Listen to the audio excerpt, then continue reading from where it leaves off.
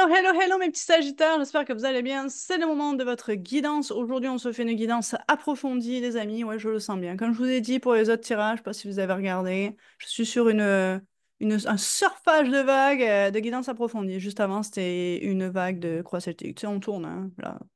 La roue tourne, comme on dit.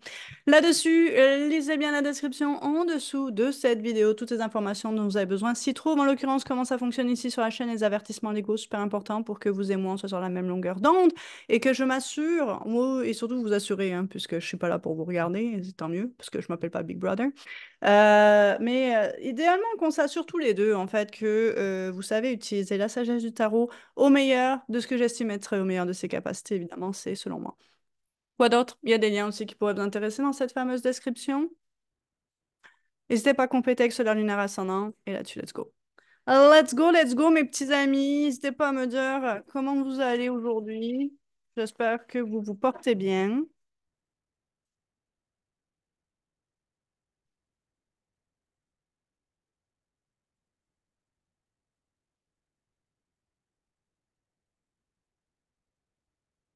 Alright, qu'est-ce qu'on a pour nos amis les Sagittaires aujourd'hui? Donc, on va vous sortir 9 cartes pour une guidance approfondie et ensuite, on va aller les clarifier pour en savoir un petit peu plus. Vous commencez direct avec le 8 de coupe. Qu'est-ce que vous laissez derrière et vers quoi vous dirigez-vous? Ouh, l'impératrice et la tour, ça bouscule, ça bouscule. C'est potentiellement votre positionnement du passé. Pourquoi je dis potentiellement? Parce que vous êtes plusieurs Sagittaires à regarder ce tirage et ça dépend d'un Sagittaire à l'autre. Donc vous-même, vous le savez. Ok, vous me sortez pas mal de cartes à la fois. Au niveau de ce qui est potentiellement votre situation actuelle, on a le 3 de coupe, le roi de Pentacle comme énergie centrale intéressant et la page de bâton. Je sais pas pourquoi j'allais dire épée, je savais que c'était de bâton. Hmm. Il me semble y avoir quelque chose qui se positionne bien pour vous, mes petits sagittaires ici. On verra en clarifiant, cela dit, parce que le 3 de coupe, des fois, ah, des fois peut parler d'interférence, mais aussi de célébration. C'est intéressant, par contre, cette combinaison roi. Attendez, on va aller chercher plus de contexte, mais cette combinaison roi de Pentacle et page de bâton. Parce que roi de Pentacle aime vraiment stabiliser, positionner les choses, et la page aller vers des choses nouvelles. Avec dans votre positionnement de passé, cette impératrice et cette tour, j'ai vraiment l'impression que vous êtes en train de, ouais, d'aller dans cette page de bâton de lâcher un petit peu plus votre fou. Je crois que vous êtes en train de vous détendre un peu le string, comme on dit, hein. Je sais pas qu'est-ce qui faisait que vous étiez peut-être un peu rigide. On garde tout de même les choses sous contrôle. On aime avoir les choses sous contrôle. On continue de prendre des décisions réfléchies, mesurées, pragmatiques. Mais on se détend un peu. Je ne sais pas si vous êtes parti en vacances ou si vous abordez votre travail ou une certaine situation avec un peu plus d'aisance, mais on se relaxe un peu, là. On a le 2 d'épée ici et le 8 de bâton, qui est votre énergie. OK. Je sais pas si c'est une décision ou si vous commencez à voir les choses plus claires, mais c'est rapide. C'est dans votre potentiel positionnement du futur. Et le monde. Ouh, vous avez le diable en dessous. Mais le monde est là, donc ouais. Je sais pas si vous aviez des habitudes ou une attitude, faudrait voir. C'est pas super clair. J'ai pas de. Mais non, j'ai des pentacles, j'ai des coupes, j'ai des bâtons et j'ai des épées. Ah, ouais, non, j'ai ce qu'il faut. Euh, Au niveau des 9 cartes que vous m'avez sorties, il n'y a rien de dramatique. Direct, on commence avec un 8 de coupe, on laisse quelque chose derrière. On laisse ces coupes cassées, on s'en va vers d'autres choses, quelque chose de beaucoup plus passionnant, créatif, léger, extend, quelque chose qu'on a envie vraiment, on est investi un petit peu plus, tu vois. Je crois qu'on donne un petit peu plus de poids à cette création. Je ne sais pas si vous l'avez créée et concrétisée immédiatement. Par contre, je me demande est-ce que si c'est pas sous le format d'idée déjà, encore. Et c'est là où je me questionne parce que je vois pas, je vois de l'action plus tard. Et je vois que même dans vos énergies actuelles, on est quand même sur des balbutiements. Ici, on est sur des débuts. Si on commence, je crois qu'il y a cette prise de conscience de Il n'y a plus rien à faire avec ces coupes. On verra en clarifiant c'est quoi, mais il n'y a plus rien à faire, c'est fait. Ce qui est fait n'est plus à refaire. Et là, je crois qu'on commence à sentir qu'on a peut-être envie de laisser place à d'autres choses ici. C'est intéressant parce que l'impératrice est connectée avec Vénus et la tour avec Mars. On verra est-ce que ça se représente plus tard et qu'est-ce que ça veut dire. Ça peut parler, oui, de bon, homme-femme, relation, on verra. Parce qu'en soi, ailleurs, j'ai pas vraiment l'aspect relationnel, mais j'ai pas non plus, c'est pas là. C'est juste, ça l'a vraiment concentré plus sur vous.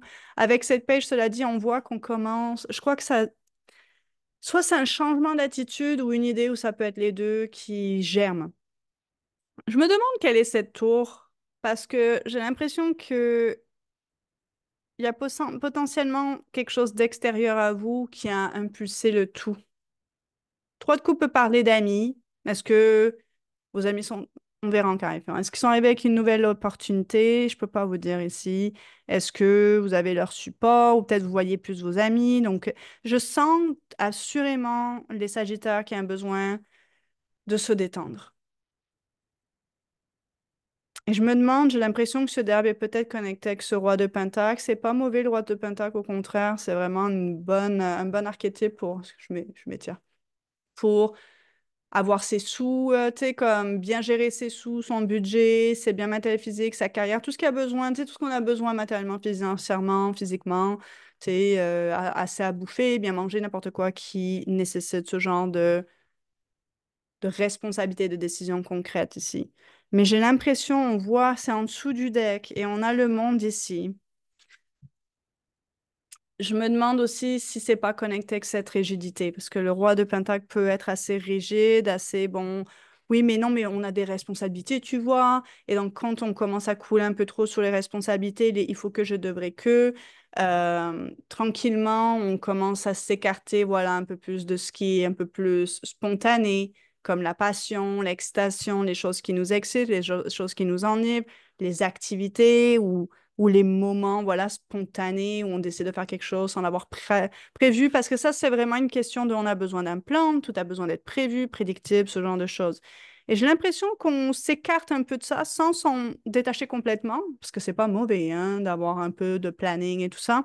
C'est juste on est tombé dans un truc où soit vous êtes parti commencer à aller boire un verre avec des amis, à voir peut-être un petit peu plus vos amis ou à célébrer un petit peu plus vos petites réussites, à vous, tu sais, à être un peu moins lourd.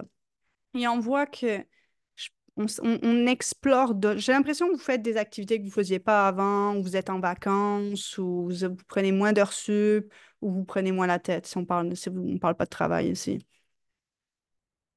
Et au niveau du futur, ça continue là-dedans, où je pense que ça devient clair par contre. Donc je crois que, comme je vous dis, un changement naturel de oh, ça me plombe, je suis peut-être, et peut-être cette tour, vous savez quoi, avec ce trois de coupe peu après, peut-être vos amis ou des situations extérieures autour de vous vous ont, soit il y a une situation explosive comme la tour, soit peut-être les gens autour de vous, bienveillants, j'ai l'impression qu'on est sur de la bienveillance ici, vous ont un peu pointé le fait que vous êtes un peu négatif, un peu rigide, un peu frustré, un peu, tu sais, tout ce qui vient avec le fait quand on en a trop sur les épaules. Et peut-être tranquillement, parce que je vous vois changer. Donc, qu'est-ce qui a suscité ça? On verra en clarifiant, on en saura peut-être plus. Mais là, je vois qu'ici, il y a une prise de conscience où on voit les choses. J'ai pas l'impression qu'il y a nécessairement une décision à proprement parler, mais ça va engendrer une action. Donc, c'est comme, je pense pas que c'est une décision, OK, j'arrête. C'est plus naturellement de voir les choses en faisant un peu plus d'activités, en voyant peut-être un peu plus vos amis, en faisant ce genre de choses. Vous réalisez, ah ouais, c'est vrai, je me sens mieux. Ah ouais, c'est vrai, je suis moins casse-couille, tu sais. C'est vrai que mon partenaire de vie ou ma partenaire de vie, si vous en avez un ou une, semble, tu sais, vient de me, tu sais, me dit, ah, t'as l'air plus relax. Ou tu sais, les commentaires des gens autour de vous, même vous-même, de réaliser, ah, c'est vrai, je me sens un peu plus peut-être même créative ou moins ensevelie. Il y a comme ce genre de choses ici, les Sagittaires. Bon, on va les clarifier, on en saura plus.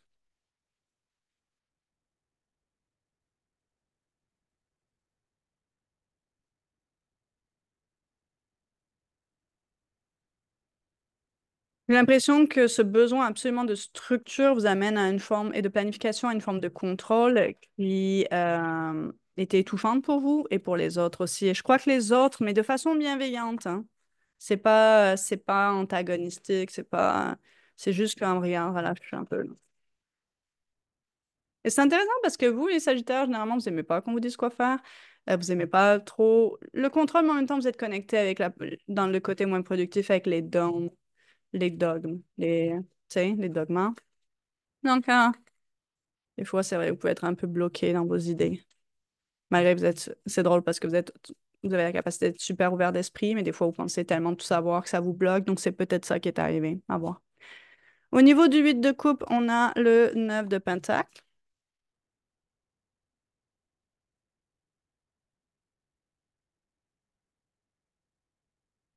Ah, le 2 d'épée revient. Et la reine de bâton. Ouais, donc, je sais pas qu'est-ce que vous avez laissé. Le tarot en parle pas, mais vous êtes tout seul. Vous avez décidé de faire votre truc. On va continuer pour avoir plus de contexte. Je vais aller finir la ligne. Je vais faire la ligne du passé. Et on va voir. Parce que ça me donne la vibe. Je vous dis la vibe avant, tiens, avant d'avancer. On a le magicien, comme ça on est tous au courant. Ça me donne une vibe de... Vous avez ce qu'il faut maintenant pour pouvoir le faire tout seul ou suivre votre chemin vous-même ou décider pour vous-même, ce genre de truc. On verra exactement comment ça se... Intéressant qu'on ait le magicien sur l'impératrice. Donc, je pense que vous aviez un projet en tête, par contre. Sur l'impératrice, on a le magicien, on a le chariot et on a le 9 de bâton. Je me demande, est-ce que vous persévérez sur quelque chose que ça fait longtemps que vous essayez ou c'est malgré les obstacles?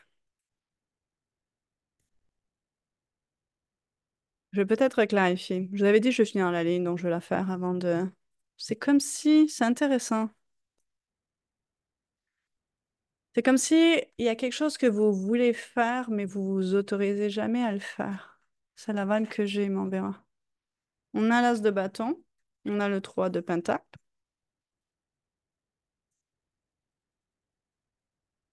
Oh, ouais, intéressant, le 3 de pentacle. Ça peut parler de travail d'équipe, pas obligatoire, cela dit. Au vu des cartes que j'ai avant, on n'a pas du tout envie de le faire avec qui que ce soit. Et on a la justice ici.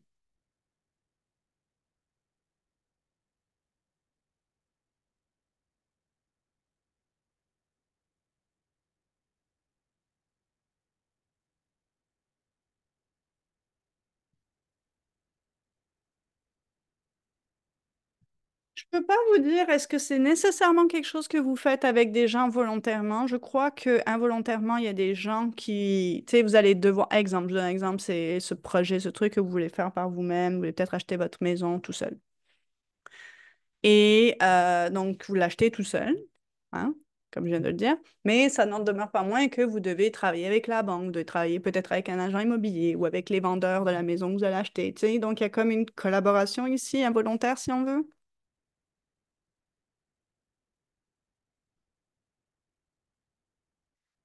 Mais il y a aussi, donc vous voyez, je vais peut-être clarifier, il y a cette idée de rééquilibrer les choses. Il y a vraiment cette vibe dans ce tirage. Vous me direz en commentaire si ça vous parle et si vous voulez, hein, de quelle manière ça se manifeste.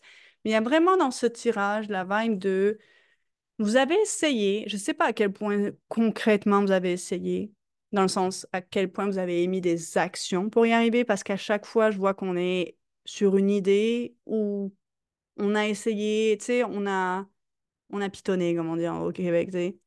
On a essayé deux, trois trucs et ça, oh, bah, c'est trop compliqué, ça marche pas, j'arrête. Tu vois ce genre de vibe ici. On n'a jamais été plus loin que vraiment le début du début. Tu sais, même si vous avez émis deux, trois actions, c'était vraiment deux, trois actions. C'est la vibe que j'ai ici. Sur quelque chose qu'on n'a jamais réussi à pousser jusqu'à la concrétisation. Et il y a quelque chose qui vous a ultimement poussé à vouloir le faire. Et avec cette tour, il y a définitivement une opportunité qui s'est ouverte. Elle n'est pas matérielle et physique dans le sens où, oui, on a le 3 de pentacle, mais c'est un as de bâton qu'on a. Et on est beaucoup sur ce désir à soi. C'est les bâtons, c'est votre vibe, hein? déjà devant ce désir de soi vouloir faire. Mais tu sais quoi, je me questionne.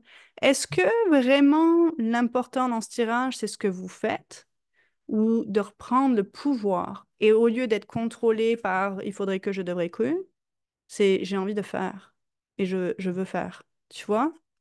Je sais pas si vous voyez la différence, la distinction. De redevenir un peu votre patron au final.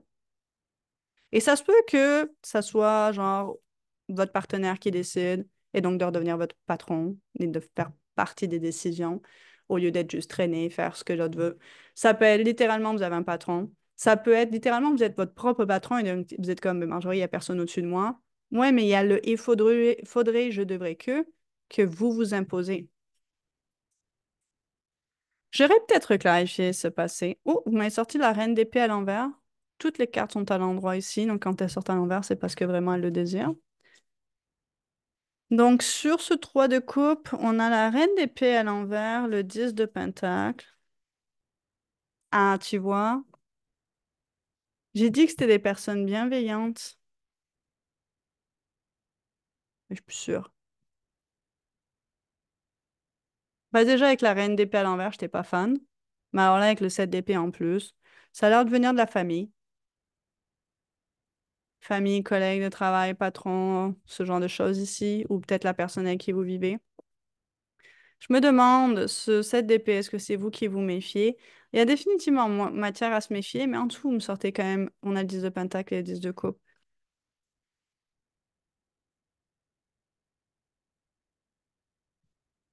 Les scorpions avaient une nuance particulière aussi vis-à-vis de quelqu'un. Je vais avancer, je vais faire la ligne, puis on verra. Oh, il y a du bon qui sort, les amis. Ah, ouais, vous êtes en train de me refaire quelque chose ici. Roi de pentacle clarifié par la page de pentacle, l'as d'épée et le soleil. Hmm. Donc, c'est peut-être juste... Oh, oui, le monde est encore là. Ouais, donc il doit y avoir peut-être des personnes spécifiques. Voyons voir cette page. Ouais, regardez, non, c'est ça, hein. Vous n'êtes pas mal entouré nécessairement. Par contre, vous vous méfiez, je pense que vous devez vous méfier d'une personne spécifique. Ça se peut que ce soit une femme, spécifiquement, mais c'est pas obligatoire.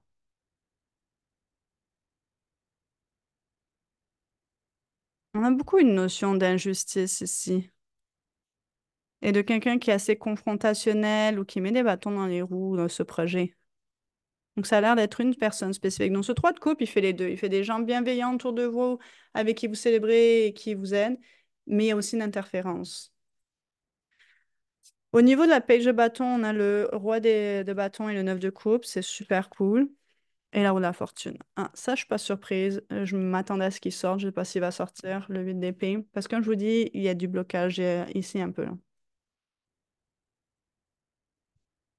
Ah, il y a des choses en train de tourner. Vous êtes en train de vraiment d'incarner les bâtons ici. Donc, vous aviez besoin d'un petit peu plus de spontanéité, de suivre un petit peu plus votre intuition, votre passion, votre feu ici, là. Vos rêves et vos ambitions. On est vraiment sur le désir de réaliser ses rêves. Très Jupiter, d'ailleurs. Jupiter est en carré avec votre signe. Ça peut être une bonne... non, pardon, en opposition avec votre signe.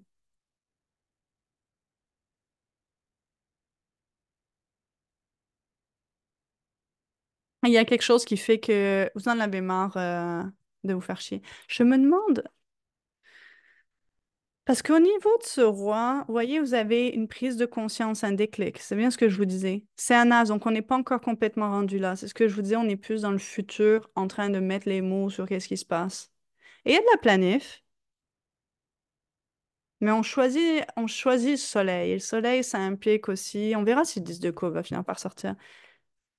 Vous avez besoin de vous détendre. La façon que vous tracez votre vie en ce moment et vous suivez les choses, c'est compliqué. C'est intéressant parce que quand on a commencé à clarifier, vous avez commencé avec un 9 de pentacle et là, le 10 se trouve ici.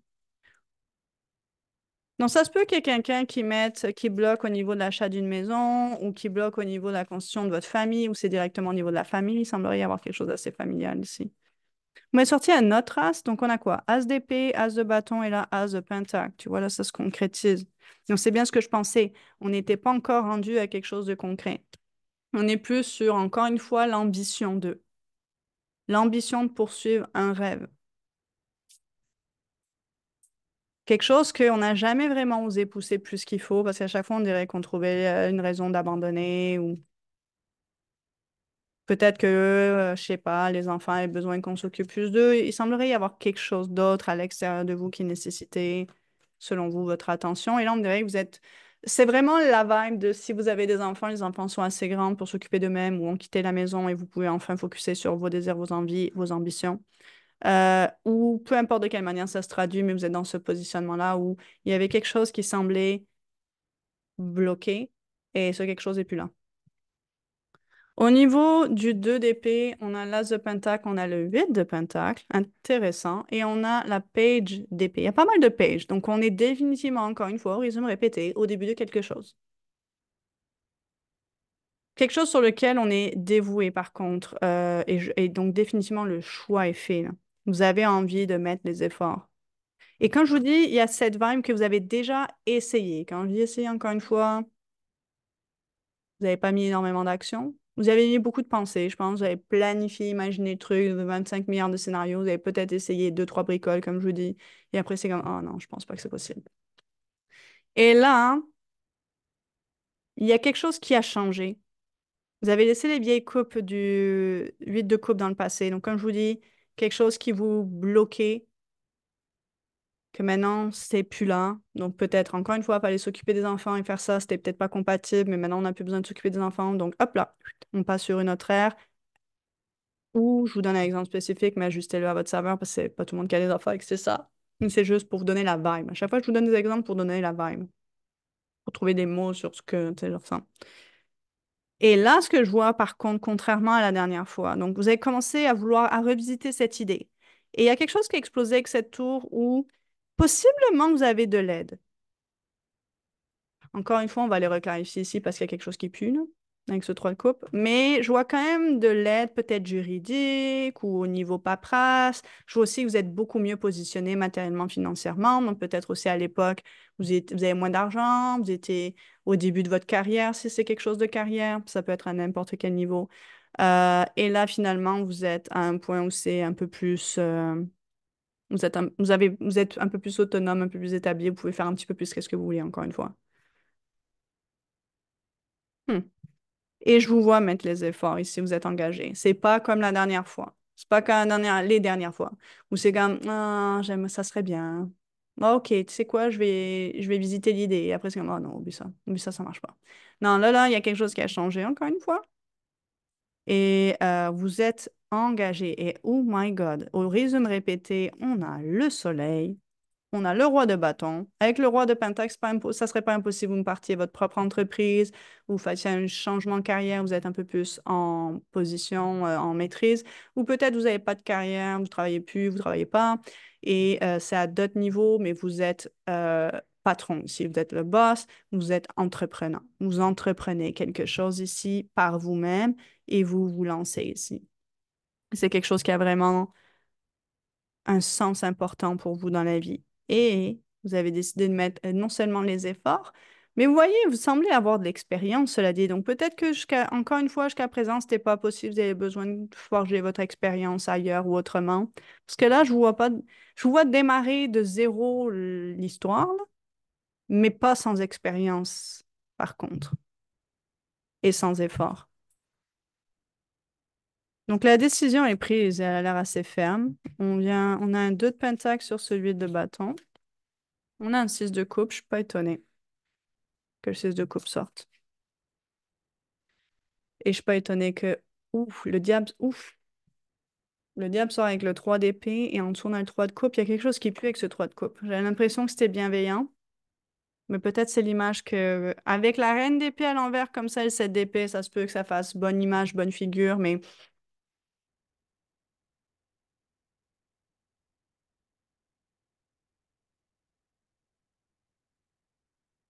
ah, c'est compliqué ça.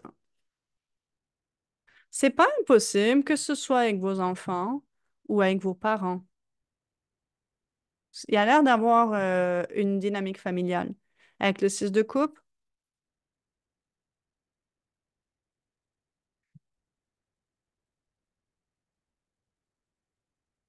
et on pèse les pour et les contre. Ici, qu'est-ce qu'on fait? parce que c'est pas une bonne dynamique.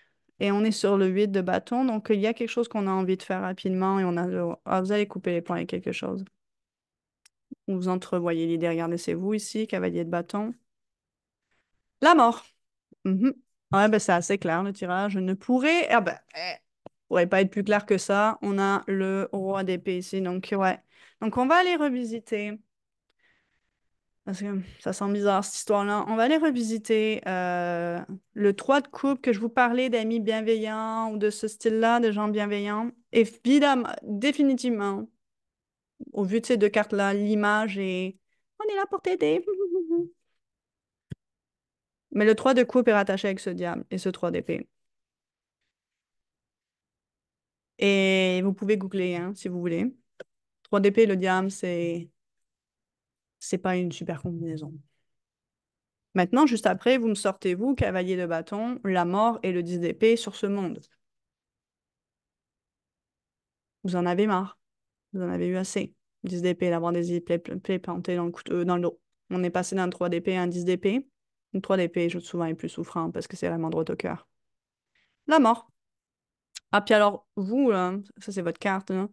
Le cavalier de bâton n'a vraiment aucune peur et aucune difficulté à se casser d'une situation où il y a plus de feu, quoi. Absolument pas. Ah, le cavalier de bâton, il est ici, tu clignes des yeux, il est plus là. Attrape-le si tu peux. Donc, on est définitivement sur un... C'est mort. On est arrivé à la fin de ce cycle ici, là. C'est ça qui devait vous bloquer au final.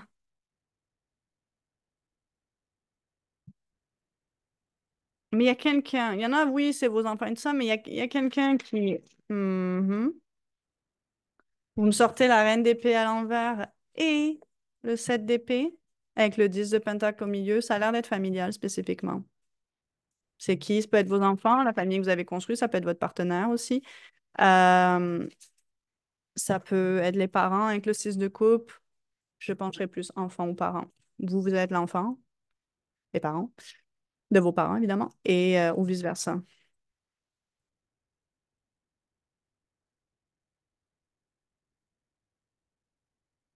Ah ouais, regardez en dessous, mais sorti le roi de bâton, d'épée, pardon, comme je l'ai dit. Et on a jugement juste en dessous. Oh là là, regardez-moi ça, toute cette illumination, toute cette réalisation.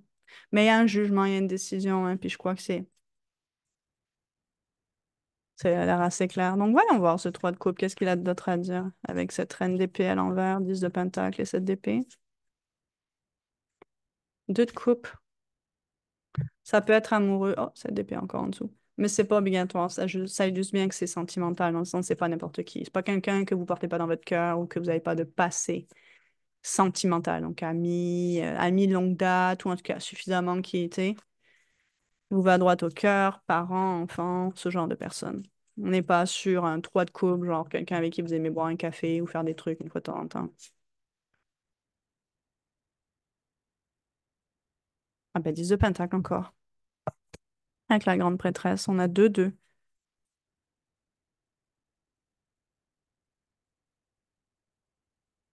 Intéressant, on a 2-2 sur ce 3 de coupe qui peut parler d'une interférence. La grande prêtresse, c'est suivre son instinct, son intuition, son pif, mais aussi donc c'est de voir au-delà des masques, au-delà de ce qui est. Et des fois aussi, c'est avoir de la misère à le faire, du mal à le faire. Et il y a définitivement quelque chose à voir au-delà de cette dynamique ici de 10 de pentacle. Pour l'instant, le tarot me dit pas c'est quoi exactement. Donc ça peut être votre partenaire, à voir.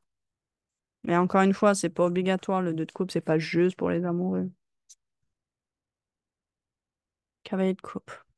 Définitivement, par contre, c'est émotionnel. C'est quelqu'un que vous portez droit dans votre cœur. Ça me dit pas enfant ou un plus que là. Donc peut-être ça dépend d'un Sagittaire à un autre, hein. En même temps, tu me diras, vous êtes plusieurs. Encore le 2. Ah, peut-être c'est votre partenaire directement. Ou quelqu'un avec qui vous avez vraiment une connexion très particulière. Donc si vous avez une connexion assez fusionnelle avec votre mère ou votre père ou un de vos enfants ou quelque chose dans ce style-là. Parce que vous m'avez sorti le 2 de coupe. La grande prêtresse est le 10 de Pentacle, qui réitère le 10 de Pentacle, c'est familial. Regardez les images. Et là, vous me sortez le cavalier de coupe, la reine de bâton qu'on a parlé dans le passé pour vous, le 2 de Pentacle qui est sorti aussi plus tard par rapport à ça, les amoureux. Donc, on a le 2 de coupe et les amoureux pour clarifier le même secteur, et le 7 de coupe. Il y a définitivement une décision qui est à prendre vis-à-vis de cet amoureux. Il y a un besoin, je ne sais pas si c'est d'être célibataire ou quoi que ce soit. Je vois pas du toxique, cela dit, comme le diable ici. On va aller voir le diable d'abord, parce que c'est vrai que ça me parle de méfiance. Ça me parle de méfiance et ça me parle de avoir besoin d'indépendance un petit peu plus ici. Ça revient à votre histoire ici, c'est que vous avez besoin d'indépendance. Oh, le soleil, regarde encore une fois. Donc, c'est pas si... C'est très étrange, cette histoire. On dirait que vous avez besoin de distance ou d'indépendance. Au 3 de coupe, il est pas malveillant, il paraît bienveillant, mais vous... C'est vraiment la même vibe que le tirage que j'ai fait. C'est pas la même journée, mais je pense que c'était hier que je l'ai fait. Que je l'ai fait, mais que vous allez avoir votre tirage, c'est il y a plusieurs jours. Bref, les scorpions. Il me semble que c'est les scorpions. Les scorpions ou les versos, je ne sais plus, un des deux. C'était très délicat à être capable d'expliquer la dynamique. Parce que c'est pas évident d'expliquer ces dynamiques où t'as pas entièrement confiance, mais en même temps, t'aimes la personne et tu vois, c'est toutes ces complexités émotionnelles d'humain. Ben, c'était un peu cette histoire-là. C'est plus facile de vous l'expliquer quand c'est blanc ou noir, c'est bien ou c'est pas bien. Mais là, c'est beaucoup plus nuancé que ça pour vous. Donc, on va aller voir le diable et ce 3 d'épée, comme ça, on va en savoir plus. Cavalier de Pentacle. Ça branle rien, ça. Ah, ah mais c'est très Pentacle, par contre, tu vois. Oh oui. Oh. On a la reine de Pentacle. Oh. Et le 9 de Pentacle.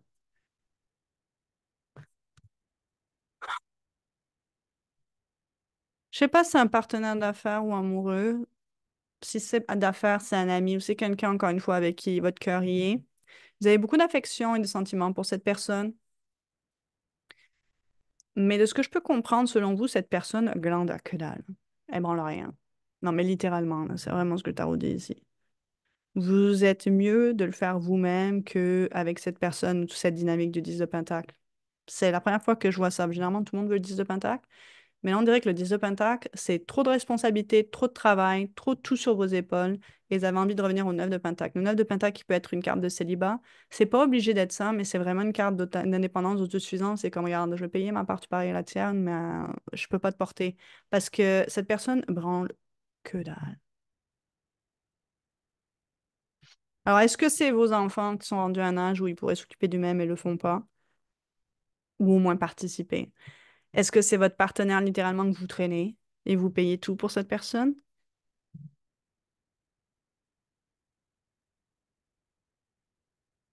Ah ben, je vais aller reclarifier du coup le monde alors, parce que je vous vois couper quelque chose. Alors, est-ce que c'est mettre un terme à la dynamique ou mettre un terme à la relation du coup? Parce que quand on clarifie trois de couple, vous n'êtes pas sûr. Donc peut-être votre famille interfère et vous dit, oh, mais il est pas si pire, elle est pas si pire. Mhm. Vous verrez, tu sais, Ah, mais le 8 de bâton. Ah, regardez-moi ça, vous me ressortez la justice et le 8 de bâton, des cartes qui sont déjà sorties préalablement. Donc, tu vois, il y a quelque chose qui n'est pas juste dans la répartition des tâches et dans la collaboration, ouais. Et donc, vous avez envie de faire vos rêves, vos trucs. Vous avez envie, c'est comme, bon, mais tu sais quoi, vu que tu ne branles rien et que je dois faire tous ces sacrifices pour toi, fuck you. Je vais faire ce que moi j'ai envie de faire, tu feras ce que tu veux. Et quand tu te réveilleras et que tu auras envie de mettre un petit peu plus d'efforts, peut-être qu'on discutera. Ça a l'air d'être un peu cette vibe pour l'instant. Ou peut-être qu'il n'y aura aucune discussion. Mais dans tous les cas, il y a vraiment cette vibe de ah, tu m'as gonflé. T'as atteint ma limite, là.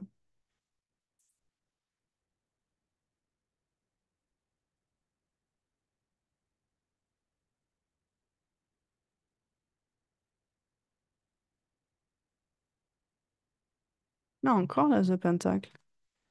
Oh. L'As de Pentacle était sorti, regardez-moi ça. L'As de Pentacle était sorti avec le 8 de Pentacle et la pêche d'épée. Là, j'ai reclarifié le monde qui est votre dernière carte et vous me sortez la justice, le 8 de bâton, la lune et le 8 de Pentacle et l'As de Pentacle encore, collés l'un à l'autre. mais dans un autre ordre cette fois-ci. Cette fois-ci, c'est que vous travaillez fort pour quelque chose de nouveau. Matériellement, financièrement. Donc, cette personne vous coûte peut-être des sous ou beaucoup d'efforts, beaucoup de... Eh, regardez, on retourne à la tour. Ouais, ça, donc, ça tourne en rond, cette histoire-là, parce que tout connecte ensemble, bien sûr, heureusement. Ça veut dire que c'est un bon tirage. Ouais, non, non, ok. Pour vous, il n'y a pas d'issue ici parce que la personne, d'après moi, ouais, la personne vous sort un peu les violons, ok? Évidemment, cette personne, si elle glande rien, il vous fait tout pour elle. Généralement, quand on a quelqu'un qui fait tout pour nous, à part si on est malade, c'est temporaire et que, tu sais, on a vraiment envie de se reprendre, se remettre d'aplomb, mais dans d'autres termes, dans d'autres circonstances, on a tendance à abuser. Tu sais, cette personne le fait, elle n'a pas l'air de vouloir arrêter, donc pourquoi je lui dirais d'arrêter, tu vois? Et donc, cette personne est comme, ah non, écoute, si tu peux continuer de le faire, moi j'aimerais bien. Et donc, elle vous sort les violons quand même de ah, mais non, mais t'inquiète pas, je vais changer, blablabla. Mais vous le voyez venir, que vous allez encore une fois mettre tous les efforts pour finalement vous retrouver au même point.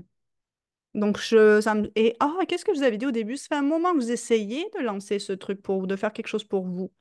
Et vous n'arrivez même pas à faire trois actions. Je pense pas que j'ai jamais. Me rappelle pas vous avoir dit que c'est parce que vous étiez paresseux, par exemple. Je pense juste qu'il y avait un, je peux pas, puis il y avait quelque chose qui vous bloquait. Et donc, ça doit être ça, en fait. À chaque fois que vous essayez de penser à vous, cette personne vous remet tout le poids sur les épaules. C'est qui cette personne? Ça doit varier d'un Sagittaire à l'autre, c'est pour ça que le tirage ne le mentionne pas. J'aimerais le savoir. Il y en a, j'ai vraiment l'impression que c'est un partenaire amoureux. Il y en a que c'est possiblement un parent et il y en a que c'est un enfant ou des enfants. Mais je pense pas que c'est à l'extérieur de ça. Ça n'a pas l'air d'être ami ou... Mais ça n'est pas impossible, cela dit. Alors, regarde, on revient encore à ce 3 de coupe ici. Vous aimeriez que ces personnes-là, ou cette personne qui est concernée, mette un petit peu plus la main à la pâte.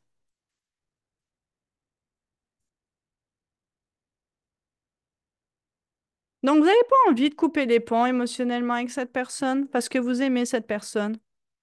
C'est juste, vous pouvez pas continuer matériellement, financièrement, pentacle, au niveau des pentacles, comme ça.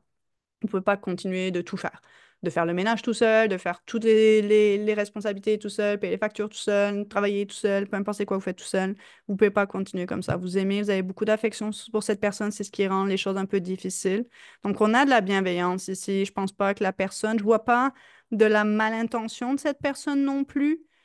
La dynamique est toxique, par contre, au niveau du diable, mais c'est pour ça que j'ai vu de la bienveillance. Je pense, je sais pas, est-ce que quand cette personne vous sort les violons, est-ce que c'est vraiment que... Parce que des fois, les gens nous racontent des histoires, OK? Souvent, en fait. Parce qu'ils se mentent à eux-mêmes. Et des fois, ils se mentent à eux-mêmes. Ce que je vois, c'est parce qu'ils nous racontent ce qu'ils aimeraient être ou ce qu'ils aimeraient faire, la vision d'eux-mêmes qu'ils aimeraient avoir ou qu'ils pensent avoir. Ou tu sais, ils aimeraient être cette personne. Tu sais, je pense, j'imagine qu'on a tous fait à un moment ou un autre comme oh non, moi je suis pas comme ci, ou je réagirais pas comme ci, pas comme ça dans ta situation, et arrive la situation et tu réagis exactement à l'opposé de ce que tu aurais pensé réagir. Parce qu'une fois que tu es dans la situation, c'est complètement différent. Donc, tu sais, des fois, on a tendance à raconter des histoires à soi et aux autres du trait tu sais, d'une version de nous-mêmes qu'on aimerait être et qu'on aimerait croire être, et que des fois, ça nous surprend parce qu'on n'est soit pas tout le temps cette version-là, ça dépend des sphères touchées, ou pas du tout. Et donc, du coup, on est en train de mentir à tout le monde, mais c'est pas forcément intentionnel. Donc, je me questionne, est-ce que cette personne dit oui, mais tu vas voir, je vais me remettre, et est-ce qu'elle a vraiment l'intention de le faire, mais elle se ment juste à elle-même ou non? J'ai pas la réponse, je sais pas si c'est vraiment important de le savoir.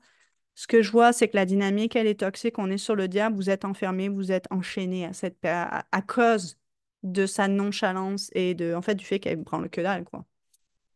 Et elle a l'air d'être en âge de s'occuper d'elle-même. Ouais.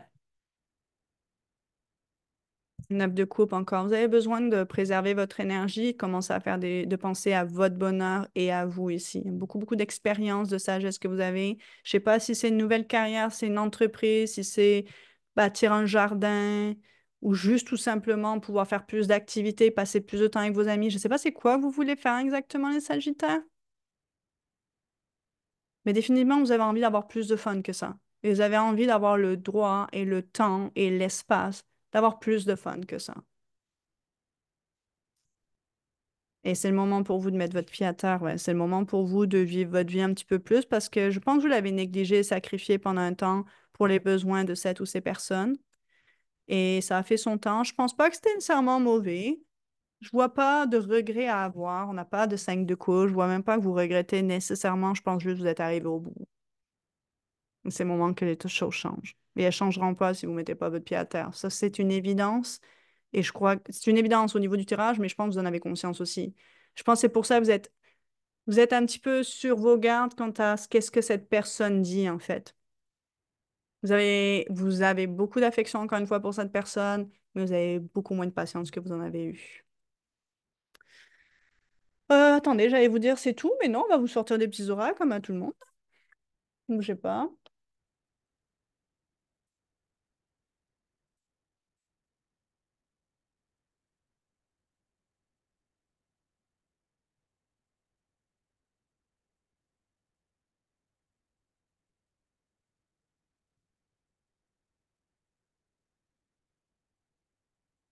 Ouais, donc cette rigidité et ce contrôle. On avait ça au début, hein? Ouais, peut-être que c'était peut-être pas le vôtre au final, c'était peut-être plus. Mais ça peut être le vôtre parce que vous semblez. Je sais pas à quel point vous vous êtes mis dans ce contrôle vous-même de vous dire, OK, il faut que je fasse ça, je devrais faire ça, tu sais. D'où ça vient? Ça a l'air plus nuancé que ça. Bah, j'ai pas eu un 8 d'épée ou des cartes plus blanches ou noires qui me diraient, ah oui, oui, ça vient de vous. Donc, je crois que c'est très nuancé. C'est une question de temps et de circonstances qui tranquillement, hein. Mais ouais, il y a définitivement une envie de se détendre.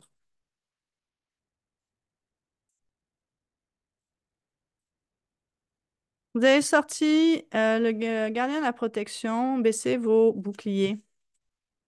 Intéressant parce qu'il y avait une carte, le 7 de bâton ici, qui parlait justement de vous protéger un petit peu plus par contre. D'utiliser votre sagesse pour protéger, mais c'est préserver votre énergie. Donc à voir. On a le stag ici. Trust and thrive. Faites confiance et thrivez. Ouh, ok. Ça va un peu à. Donc, peut-être cette personne dit pas des bobards, je sais pas. Je sais pas, le tarot semblait quand même dire. Donc, c'est peut-être vous d'arrêter de vous bloquer au niveau des boucliers, de vous faire confiance et de thriver, voilà, de vivre votre vie, quoi. Changer votre perception. Et c'est ça, un échange d'énergie. Et c'est ce que vous voulez ici. On a échange d'énergie pour créer de l'abondance. Et c'est ce que vous voulez. Vous voulez être bien. On est vraiment sur cette impératrice. On a envie de créer, si on veut, de l'abondance. Si on peut, peu importe, ça veut tout dire et rien dire. Mais il y a besoin d'avoir un échange. Et là, c'était vous qui donnez, donnez, donnez.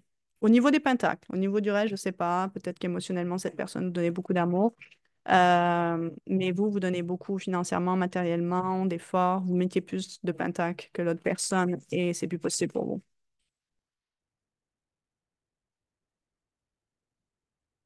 Parce que je pense que vous êtes rendu à un point au niveau de vos pentacles où vous pouvez prendre vos pentacles, vos clics et vos claques et vous allez être OK, mais je pense pas que cette personne va l'être. C'est pas forcément ce que vous voulez pour cette personne.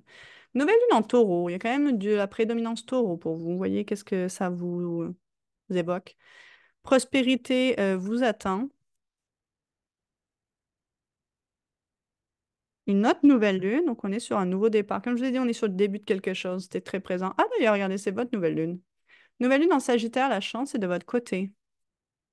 Oui, ça, on l'a vu dans le tirage. Donc, les choses s'en vont dans une bonne direction pour vous.